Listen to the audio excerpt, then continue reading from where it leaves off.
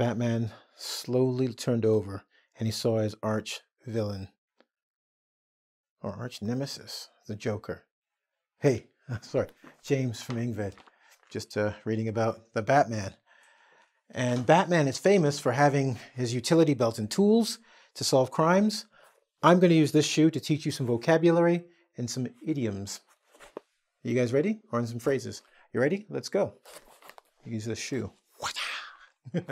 All right, so Mr. E says, I'm a shoo-in for this job. What the heck does it mean? He's actually wearing a nice pair of shoes, so it must be something serious. Let's go to the board and find out. Here is a shoe. And you may notice in brown, I have put 1, 2, 3, 4 things about a shoe you may not know. I know you know what a shoe is, right? Basically. But did you know that these things here, we call them laces? Yeah, that's what you tie up. Someone will say, do up your laces. But there's also an idiom that comes from this. Now, what do you call the back of the shoe? You call that the heel, right? The heel of the shoe. Now, this part you can't really see, but it's the part that bends like this. We call that the arch. It's where your foot kind of goes like this. And then finally, this is the sole. No, I'm not talking about the soul that goes to heaven, right? I'm not talking about the soul that goes to heaven. I'm talking about the sole of your foot. So it's heel, arch, which is the middle part, and then the sole. And we've got our laces. And now we're ready to do our lesson. Let's go. So let's start with the shoe itself. The whole shoe and nothing but the shoe. The first one I want to talk to you is about a goody two-shoes. Now, if you're a goody two-shoes, it means you're a good person. You know, the person does all their homework, comes on time, is very nice to everybody. You might be religious even, I don't know. But you're a really good person. You don't smoke, you don't drink. I know if you're a engVid watcher, that's not you, okay? Because you're on the internet, so I don't know what you're up to. But a goody two-shoes only does good things, never does bad things. No bad words, no alcohol, no anything that's bad. Goody two-shoes are usually children, okay? The next one I want to talk about with the shoe is a shoo-in. And notice I said shoo-in. It looks like the word shoe here, but it's spelled differently, which might be a bit confusing. Well, that's because when we as English people say it, we don't really think of this particular verb, but we use the word. And when we use it, we mean if someone's a shoo-in, and usually for a job or a situation, he's a shoo-in to be her boyfriend. She is a shoo-in for the job. When we say it, what we mean is they're the perfect candidate or the perfect person to get it. Okay? So if you're going for a job, and let's say you're a lady and you're going for a job, and go, she's a shoo-in for the job, she's got the right education, she has the right connections, she has the right experience, we mean you're the perfect one for the job. Now, remember I said it looks like this, but it's not like that? I've got to give you the real meaning behind it. See, this shoo-in comes from horse racing. You know horses? Well, way back, what would happen is horses would be racing, and then one horse that was winning would kind of go back and fall back, and the second horse would win, and it would become the winner, and it was called the shoo-in. Well, why, you're thinking? That's like perfect candidate, right? Not exactly. This is in what we call the fixed race. It means that the first person in the race, so let me get you some markers so you can see the difference. This horse was winning, but it was cheating. Then it would stop and slow down to let the other horse win. That way people would make money on this horse. Boo! Bah! Yes, but this would still get the job and win. So over time, we took the idea from horse racing, shoo-in, the person who would win, and then we say whoever gets the job or the girl or whatever is a shoo-in because they were guaranteed to win. Just like this one would let it win, that's where shoo-in comes from. Yeah. Sometimes it's better not to know the history of things. But now you can impress your friends, because when they say you're a shoo-in, you can say, do you know what shoo-in and where it comes from and what it really means? Are you trying to say I'm cheating for this job? All right, see there. It's nice to know.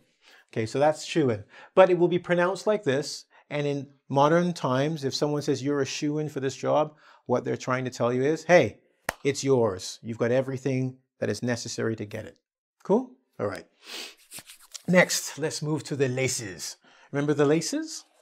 These funny things, laces. Sometimes they look like string, all right? So sometimes we say string, different laces look different. These ones are laces. If they're really, really tiny and look like string, you might call them shoestring. Similar, but now you know. So let's go and look at these. Now, I've got a couple. When it looks like a string, we say shoestring budget. What's a shoestring budget? Well, a string is really, really, really, really small and fine. Oh, you know what? This is like a string. See how small this is? This could be like a shoestring. Hopefully you can see that. If you can see that, it's so small, it means there's nothing to it. There's not very much. There's nothing much to it. So when we say you're in a shoestring budget, it means you don't have a lot of money, right? You want to go shopping, but you only have, if you're in America, America or Canada, you have $5. You can't buy very much with it. So you go, I'm on a shoestring budget. Or if you wanted to go to a movie or you wanted to go on vacation, you say, I have $300. Well, that's a shoestring budget, not very much. So I have to be careful with my money. How about laces? Well, when I showed you the lace, which is different, if somebody laces into you, it means boom, like attacked you. What? Yeah, man, I was walking in the street and I saw this one guy lace into another guy. Boom, boom, boom. It means hit him. Hit him hard. Lace into means attack. So if somebody laced into me, for instance, the boss laced into me about my project, it means attacked in a negative way. We might have said, that wasn't good. This wasn't good. I don't know why you did this. Ba, ba, ba, ba, ba, ba, ba, ba, ba. Lace into somebody. Okay? So the boss laced into him. Lace up. That's a funny one. See my shoes? Lace them up means put the laces in the shoes. And if you lace them up, then lace them up and tie them. You usually hear this one more in boxing. When they say lace up the gloves, it means put these things in the gloves and then tie it so you can fight. Sometimes your trainer has to lace up your gloves. Okay? So now we've done shoe and lace. Let's go to the bottom of the foot, the sole of the foot. That's the bottom, the sole of the foot. In this case, sole is one big thing. In the church, they talk about the soul, and the soul is the part, you. It's essentially you, one thing. And when we talk about the sole of a shoe, we mean it's one thing. So soul in this case means one thing. Sole purpose means it only has one job it can do. Your sole purpose here is to make me happy. That would mean your only job here is to make me happy. Mr. E is the sole authority on cameras. It means Mr. E is the only one who knows about cameras. Not the only one. It knows the most and can tell everybody about it. So if you're the sole authority, you're numero uno. You're the one person that everybody goes to because everybody knows you know. You're the authority. Sole survivor. Ooh, this is not a good one.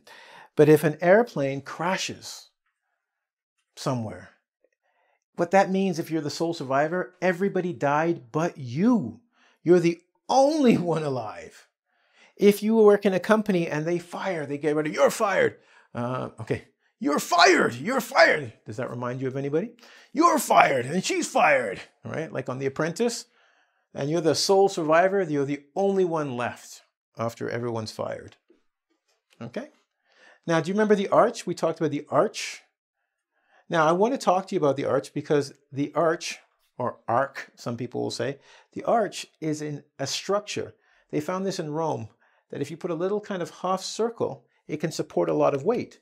So they have an arch support in your shoe so you can stand and be strong. Okay? It's usually inside the shoe. You'll notice this word arch is in architecture, which is in buildings, because they take the idea of arch, support, which is design, and they put it in architecture.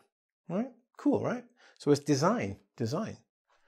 Now, I put arch villain here, and when I did that, I put two of these things to explain to you. Arch also means mischievous or cunning, which could be very bad. A cunning person is a clever or smart person, but in not a nice way. And mischievous means someone who acts in a little bit of a bad way, right? So if you put mischievous and bad with arch, it has another meaning which means chief or first. When you get something like the word arch-villain, Batman's arch-villain is the Joker. He's his first villain, number one villain, and he is smart and he is bad. Arch-villain. You'll see arch before a lot of things for that very reason, because they're either trying to tell you it's first or it's bad. Now, you can also talk about arch as being old, right? But that's another thing we'll go into another time. But here I want to show you this one. Arch is first and chief, and that's where we have monarch. A monarch is a king or a queen, mono meaning one, and arch meaning first. So one leader, monarch. Cool, huh? Now you're learning about history as well as vocabulary. And finally, I want to touch on the back part of the shoe, the heel. That's the back part of your foot as well, right? So the arch is part of your foot as well as a shoe, and the heel is the back part of your foot. Achilles heel. That's right around here. An Achilles heel is a weakness. If you have an Achilles heel, it's something that makes you weak. Example. My Achilles heel is chocolate. Anybody who knows me knows I love chocolate. Told you, anybody who knows me. See, that came from nowhere like magic. I love chocolate. Sorry. That's my Achilles heel. Bring someone to heel. If you've ever had a dog, when you say to the dog, here boy, here, come here, stay, sit. The dog does what you say it does. If someone says we need to bring Mr. E to heel, it means Mr. E is doing whatever he wants to do, and we're going to say, stop it. You must listen to me. You must obey me. So if a wife says I need to bring my husband to heel, it means husband, here, now, sit, roll over, play dead. Or there could be the reverse. I don't know. But to bring someone to heel means they are out of control and you need to control them. So let's talk about the last one, heels. Heels are shoes that make people appear taller. Usually they're worn by women. Guys, don't say you wear heels, you're not a woman, just for women. In fact, you know what I'm talking about? Because heels look like this, right? And guys, you know you don't wear shoes like that, right? Those are women. Oh. Another Achilles heel, besides the fact I love chocolate, is I made a spelling mistake. Sometimes I make many spelling mistakes. But this time I caught it. I'm going to change the A here because Achilles heel comes from a Greek myth about a person who couldn't be killed, and their heel was a point they could be killed on. That's why it's called Achilles heel. So this is actually his name. It's the Achilles tendon, but we use his name to describe this area. And also, this is possessive. So it's Achilles heel because we don't really like it. Not all the time in English do people go Achilles' heel, and they drop that and just put it there. So it goes Achilles heel. Cool? All right. Sorry about that, guys. I made a break there. But hey, you got Achilles heel twice. James has two weaknesses. You can send me chocolate and all your spelling mistakes. All right. So we've got that. We've done architect, and as you know, this is never the end of the lesson. We've got a quiz, a bonus, and something else coming up. Are you ready? Let's go. Okay, so we worked on our shoe, so let's see if we remember our idioms and our vocab. But before we do that, I got a bonus for you. In the bonus section, there'll be 1, 2, 3 other things that have to do with shoes. Now, these aren't exactly shoes, but they are things we do with shoes. Number 1, laced with. When something is laced with something else, we add to it, and it's usually actually drugs or alcohol. So if you're drinking a coffee and you're like, oof, this is laced with something, it's probably going to be alcohol, like a blueberry tea or a Long Island iced tea, where we say it's laced, someone has added alcohol. In a more negative way of thinking, if something's laced with drugs, maybe you're out with a friend and they're talking about business and they don't like that you don't agree with them and you want to do something. You come back, you go to the washroom, you come back, you start eating some more food and you start, oh, my head, the room is spinning. And you go, oh, you laced this food with drugs. They laced it with drugs. They put drugs in the food to make you tired or sick.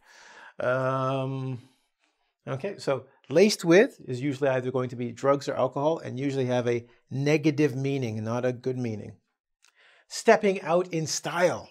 Well, what do? Well, when you're in your shoes, you step, right? You take steps. So I know it's not exactly a shoe, but rarely do we go outside of our house without wearing shoes, right? Without footwear. So we have to say stepping out of style. We're talking about a shoe, and it means you look good. If you're stepping out in style, probably you have some new shoes, another word is kicks, some new kicks, or you're wearing a suit and we say, hey, you're stepping out in style, you're leaving your house looking good. Cool. It means to leave. You can think of leaving and looking good. And finally, step-by-step guide. I know I wrote a guide, but I didn't have much room, so I wanted to explain. A step-by-step guide means it will be a book or a manual or an individual, a person, will explain everything you have to do in order. So first you do this, then you do this, then you do this, then you do this, then you do this. You get what I'm saying.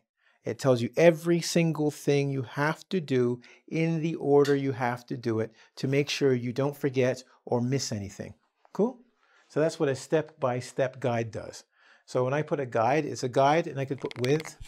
That's got everything. Everything in it, okay? Even something as simple as put the cap on the pen. Of course, it'll be in the step-by-step guide. Everything. Cool? Now we've done that, I'm going to step on this side, and I want to see if you can remember this. Ready? So let's do the quiz. I thought Mr. E was such a little what? Such a little what?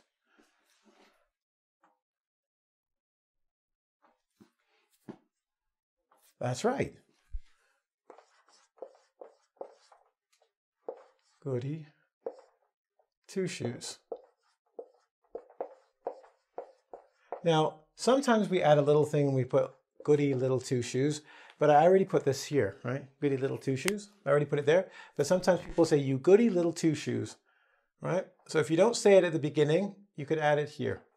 So he was a little goody two-shoes. Next. However, he really something me at the meeting yesterday.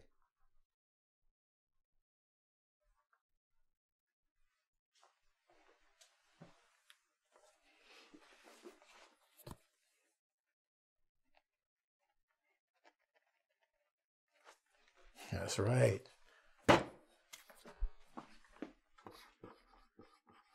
Laced into. Remember when we said attack? Someone laced into you, they attack you. Okay. So he really laced into me at the meeting yesterday. What about this one? He told everyone that I wasn't the...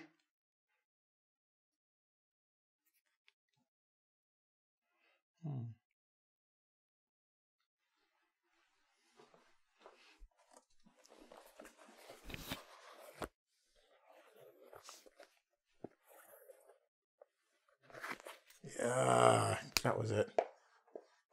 Sole authority. Yeah, he said, you're not the only one who knows. Someone else knows too. Okay? On chocolate. He said, Ronnie, of all people. If you don't know who Ronnie is, go check out engVid. She's there. It's really good. Ronnie knew more about chocolate and was...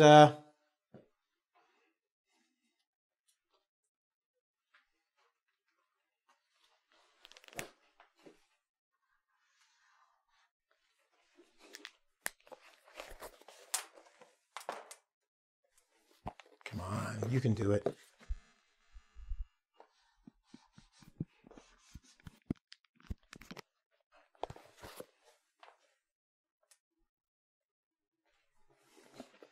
Did you say shoo-in? Smart. But careful.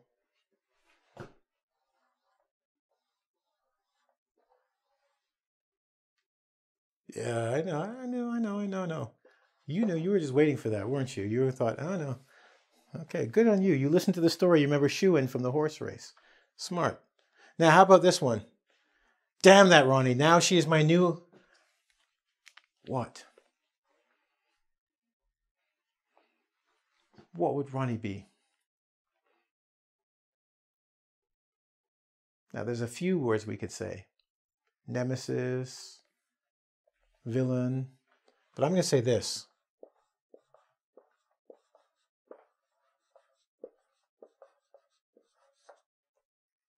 Right? Like villain. It means my enemy, but arch enemy meaning first. Good on you. That's 1, 2, 3, 4, 5.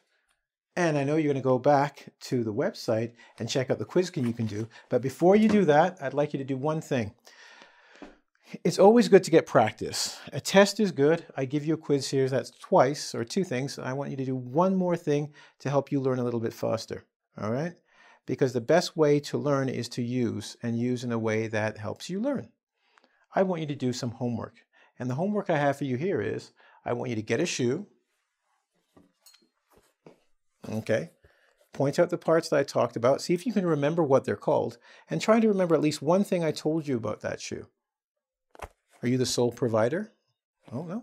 Sole authority. Arch-nemesis? Are you a monarch? What about heel? Are you going to be wearing heels tonight? And was that punch laced or wasn't it? See? I can do it, you can. But it's not as much fun doing it by yourself. When you're done, go to the website, go to engVid, check out what other people have done. Right? Maybe they can teach you something or you can help them as well. Because once again, we are a community. And helping is sharing, and sharing is helping, right? Anyway, thanks a lot. I need you to subscribe, so look around here, somewhere around here. If you could press that subscribe button, that way you can get all the information, the latest videos from myself and my other colleagues who are wonderful, right in your mailbox. So you can sit down, open it up, get what you need to learn. Anyway, have a good one. It's been fun. Ciao.